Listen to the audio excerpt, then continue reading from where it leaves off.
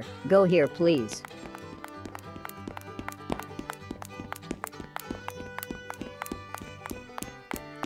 Professor, why did you bring that woman here? We agreed to do serious business today. Goodbye, dear. We have no time for you. Be quiet now. This is the C system. Please forgive these guys. They apparently did not see you properly. How could you ruin everything in the very first second? SI system is an international system of units. Nearly every country in the world has agreed to use this unified system in science, technology and even in everyday life.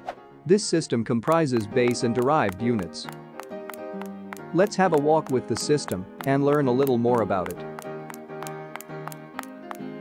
So, the base units in the SI system are length, mass, time, electric current,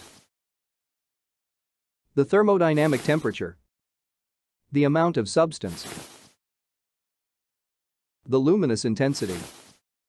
All other units, for example force, pressure, power, energy, work, etc., are derived from the base units. They also have one unit of measurement in the SI system.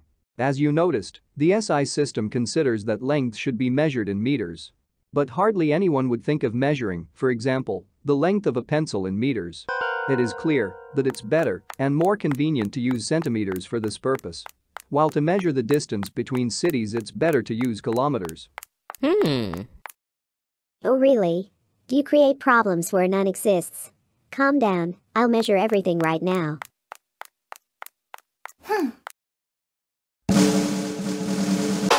What a nasty woman, everything was just fine. Why did Professor bring her here? The most attentive of you might have guessed that new units of measurement are obtained from the meter by adding a prefix, for example, cento or kilo. There are many prefixes. In the table we provide the most basic ones. Prefixes are used to form multiples, which means large, and submultiples, which means small units of measurement. Each prefix has its own factor. For example, the prefix kilo corresponds to the factor 10 raised to the third power. The prefix cento corresponds to the factor 10 raised to the negative 2 power. In order to get closer to the goal of this course and to learn how to convert one unit of measurement to another, we need to recall some math rules. Really? Math? Isn't it too much for one course? Indeed. Maybe it is a bit too much. Nope, it's just what we need. When it's written that 10 is raised to the power of 3, it means that 10 should be multiplied 3 times. And that will give us 1000. 10 is the base, and 3 is the exponent, or power. In this case, the exponent tells you how many zeros are going after the 1. For example, 10 to the second power is 1 and 2 zeros, that is, 100.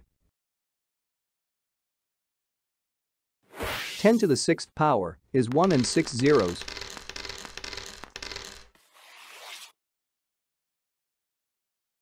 which is a whole million. Numbers with negative exponents can be written using fractions or decimals. For example, let's take a look at the factor of the prefix cento. 10 to the negative 2 power.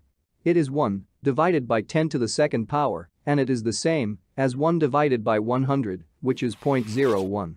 For a base of 10, a negative exponent shows us how many digits there are after the point. The factor of the prefix milli is 10 to the negative third power. This means that there are 3 digits after the decimal point, and this number is 0.001. The factor of the prefix micro is 10 to the negative 6 power, which corresponds 1 millionth, which has 6 digits after the point. Well, everything should be clear. Now let's quickly recall the basic exponent rules. When multiplying exponents with the same bases, the powers are added, and when dividing exponents with the same bases, the powers are subtracted. Theory is theory, but you need to consolidate everything in practice. Let's run through some problems. What if I have already understood everything? May I not solve the problems? 10 to the third power times 10 to the sixth power. We simply write down the base, which is 10. And we add the powers. 3 plus 6 equals 9. The answer is 10 to the 9th power. 10 to the negative 6th power times 10. We write down the base, which is 10. And we add the powers. Negative 6 plus 1 equals negative 5. The answer is 10 to the negative 5th power. 10 to the power of 2 divided by 10 to the power of 3. We confidently and without hesitation write down the base. Then we subtract the powers. 2 minus 3 equals negative 1. The answer is 10 to the negative 1st power, or a tenth. Great. We speed up and move on. 10 to the 6th divided by 10 to the negative 3 power. We rewrite the base, which is 10, and subtract the powers. 6 minus negative 3. Two minuses have met, which means that it's time for us to replace them with a plus. So 6 plus 3 equals 9. The answer is 10 to the 9th power. And finally, let's consider what we should do if we suddenly have to raise a power to another power.